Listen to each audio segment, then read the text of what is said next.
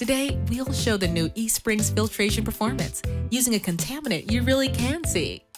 We're using Arizona road dust, a test substance NSF uses to evaluate and certify water treatment systems.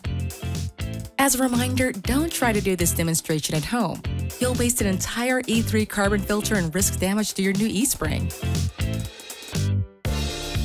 You're about to see the power of the new eSpring water purifier.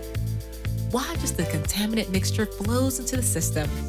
Right away, our E3 carbon filter and UVC LEDs go to work, reducing contaminants and destroying microbes, even those too small to see. This is some serious filtration here.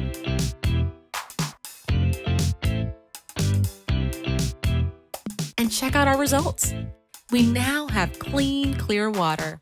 With the new eSpring water purifier, the difference is clearly better.